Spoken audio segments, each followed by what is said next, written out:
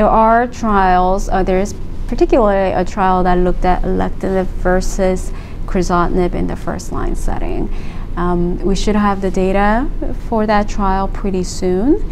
And now if that trial shows that being on Alectinib is much, much better than Crizotinib, then people may start to use Alectinib. But really the key question here is that using, say, a patient has 9 months of disease control on Crizotinib and they have 9 months of disease control on Alectinib, they have 18 months of disease control, right?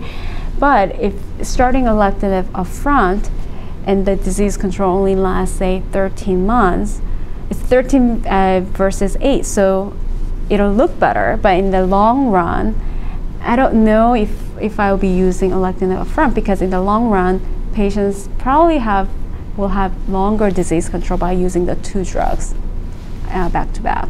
So it is, even if it's a positive trial, I think it's one of those things where we have to look into it very closely.